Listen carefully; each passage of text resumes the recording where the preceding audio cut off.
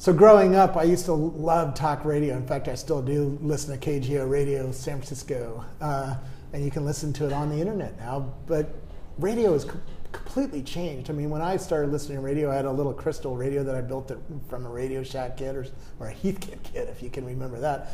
But now we have iPhones and Android phones and all sorts of new devices that are going to be on your face and all sorts of stuff. So where's the future of radio going now? Podcasting. Let's talk about it right now with Swell and see what the future of talk radio is. Thank you, Robert.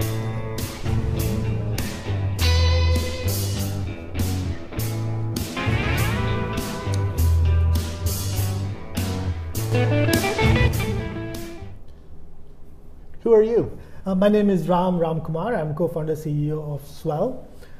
We create a product that is inspired by Pandora, but it's for non-music, spoken word, news, information content.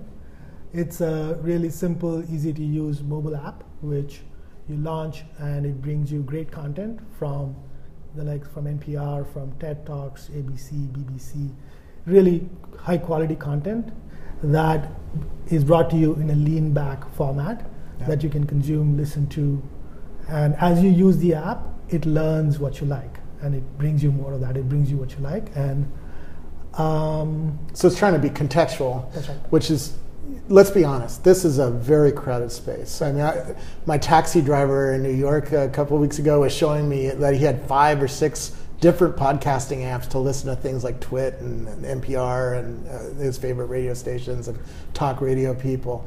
There's a lot of apps in the space. Apple even has a podcasting app, right? So what makes Swell different? Very great question. What makes Swell different is it's the best service for discovery, for lean back discovery. If you don't, all the other apps out there expect that you already know what you want to listen to. You go in, you search, or you browse, you look at a list and pick. Swell is about listen and consume, and if you like it, continue to listen, otherwise skip. And it's really natural, it's an evolution of radio. It is the only service that has this model that's not about search and browse and look at a list and choose. Yeah. So when you first get Swell on, it's an iPhone app, right? That's right. So can I show you? You can pull it up, but let's talk about the first experience. What do you ask about me to know what to give me the first experience? So we allow you to connect with. We ask you to, if you want to connect with Twitter or Facebook. If you do connect with Twitter, we seed your interest based on who you follow. But really, the service kicks in the first half hour of listening. If you listen, let's say you were presented a TED Talk, and you love that TED Talk, then we understand that you like it, and the algorithm understands that it should bring you more TED Talks. And so that's really, the service is very deeply about respecting your time, you as a listener's time. Yeah. And so it starts pretty good because it has some customization based on the context of who you are, but it gets better over time as you listen to it. Exactly. Can we just see it, just so we see what the UI looks like? Thank you. Yeah. Here's the app. I launch it by clicking on the Swell icon, and it's a really simple UX, as I described. You can listen to it in the car via Bluetooth, or you can listen to it on headphones. You can listen. If you like it, continue to listen. Otherwise, swipe to skip. And there it gave me a Freakonomics.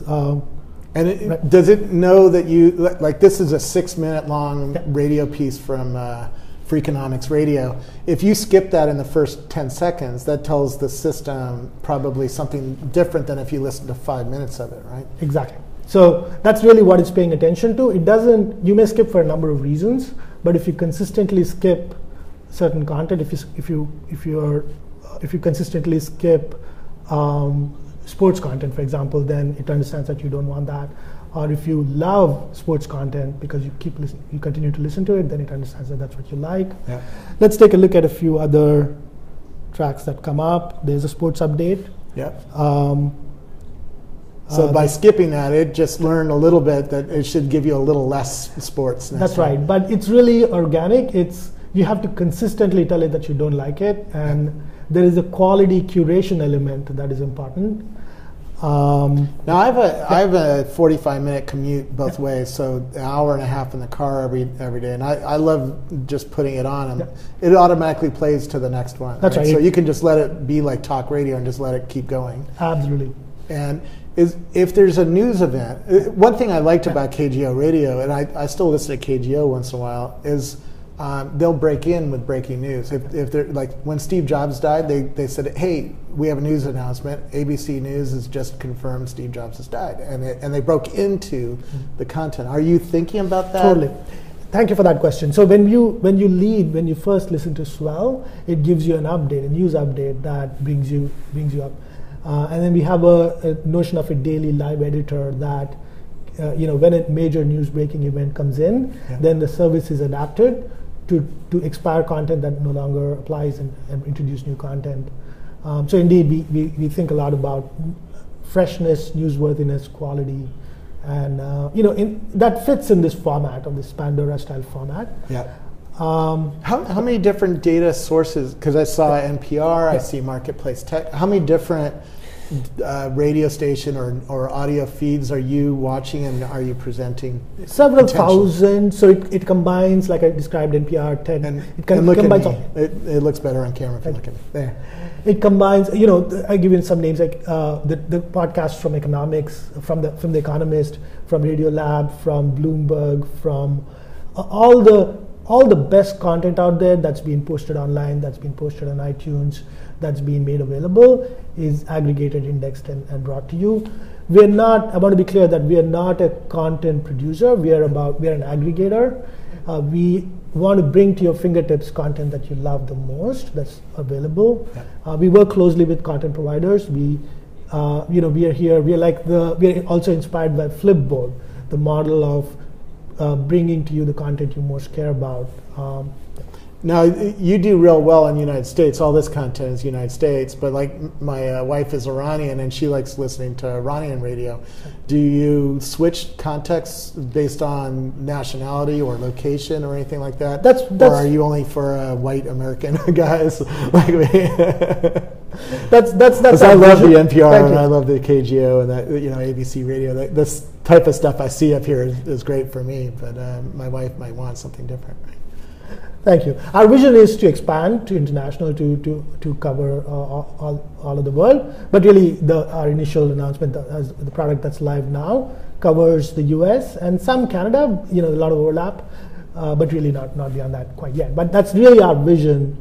Content is very much about geography and location. If you're in Europe, you're going to listen to BBC radio. Here, you're going to listen to Fox or KGO or ABC or NPR, stuff like that. What if you want something a little weird? Maybe I listen to a week of talk radio, sports talk radio, and then I'm tired of sports today. Sports is boring.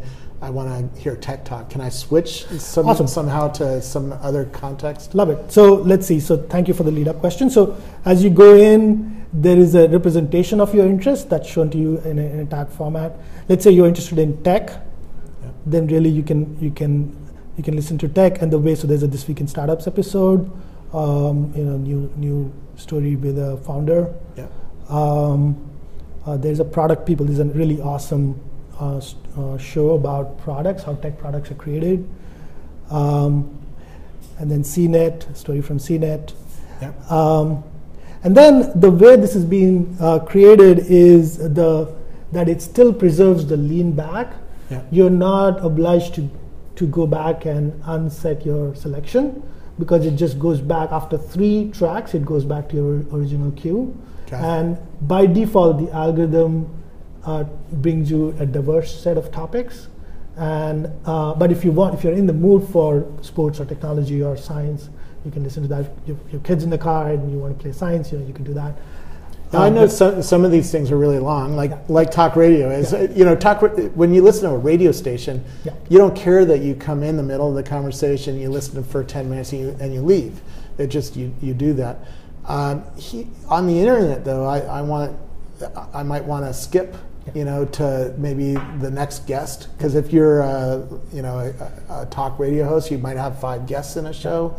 or you might want to skip ahead, or you might want to even listen at a faster rate so that you can listen to an hour show in, let's say, 45 minutes. Do you have any? Are you thinking of any of those features? Yeah. So in fact, it's a great question. Question around length and how do you adapt to the length of your commute? How do you adapt to the length of the time that you have to listen? The way we do that is we think deeply about it and try to come up with a great approach. And the approach is, you begin, like I described, we begin with a short update.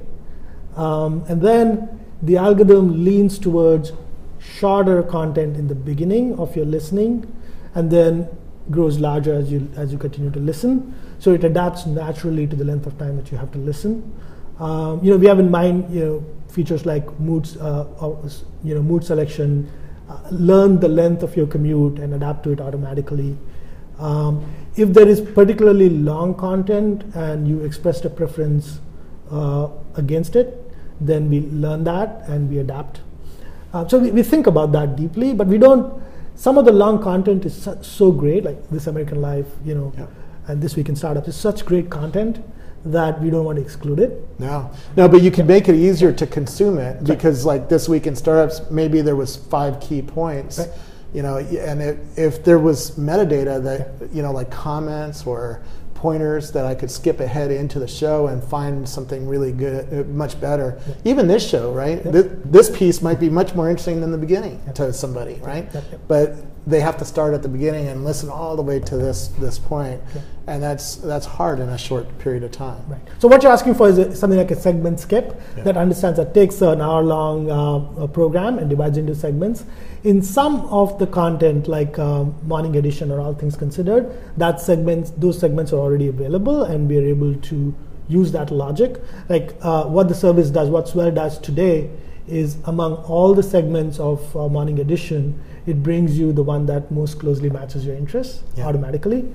For some of the other content that is not already segmented, we're working on a way to automatically segment it and bring it to you. So that's a natural evolution of the product. Yeah. It is really about understanding the algorithm is, let's say, 3 levels. First, it's this expert human curation that decides whether the content is whether the program is worthy of being presented. Yeah. Then there is the understanding your interests.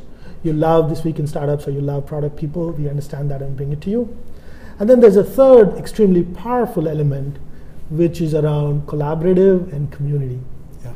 Let's say today's episode of This Week in Startups is just awesome, and out of 100 listeners that was presented to, 80 of them listened through it. Yeah. Then the algorithm understands that and brings it to you automatically. Are you watching my Twitter stream inbound? Because if all my friends say, oh my God, Jason Calacanis did a great This Week in Startups this week and has a great guest that just was mind-blowing, that's a lot of that data is in Twitter, right? The sentiment around content is in Twitter. Are you thinking about mining that Twitter stream for that sentiment and reorganizing my radio station by that? Absolutely. I mean, that's so powerful because that's so breaking and fresh and so new. That sentiment is, in a way, in sort of, I go back to that value of time. Value, when something is breaking and new, something breaking on Twitter, that is something that you want to hear now. And, I want to say really about, like I said before, about respecting your time and bringing you at many levels, at about allowing you to use time, your downtime when you're driving to be informed and productive. So you have a lot of features to build, right. It sounds like. Tell me about the company. How are you funded, and how are you going to make money? Is it just a traditional advertising play like Pandora has, where you're going to stick a 10-second ad in? Or tell me what you're thinking about that. Yeah, so similar to Pandora, we'll have subscriptions, we'll have advertising, and really, so about a third of all listening in the US is non-music listening. So is a company the size of Pandora or Spotify in this space. The company is funded. We made a decision to lead with the product because we believe that the product stands on its feet and it's solid, and we believe in the product. We intend to announce funding later, and we'll be sure to let you know. But it's really we think that the right approach is to really let this product speak for itself and have the product show traction. Yep. So you're bootstrapped, and I like bootstrap companies. My hometown GoPro was bootstrapped. Actually, I'm sorry, we are funded. I should clarify, but we're just not. We're leading with the product. Okay, so you have funding, you're just not announcing it. Okay, got it. Anything else I need to know? Because it's the future of radio. Where do you think this is going? First of all, this is iPhone only right now? This is iPhone only. Going to go on Android and maybe Google Glass in the future? Yeah. And we're working on the Android version. Google Glass, indeed. In fact, we talked about it. The speakers built inside Google Glass could be the vehicle through which the radio is delivered. And actually, that would be an awesome experience to complement what we're doing. The service is really optimized for when you're not looking at the screen, right? Yeah. When you're listening and when you're exercise, running, jogging, or driving. It makes sense. Yeah. Where do I learn more about it? Swell.am. It's Swell on the iTunes App Store. So. On the web, swell.am. Swell.am. Thank you so much, and thanks for what you're doing for Talk Radio. Thank you, Robert. Thank you for that.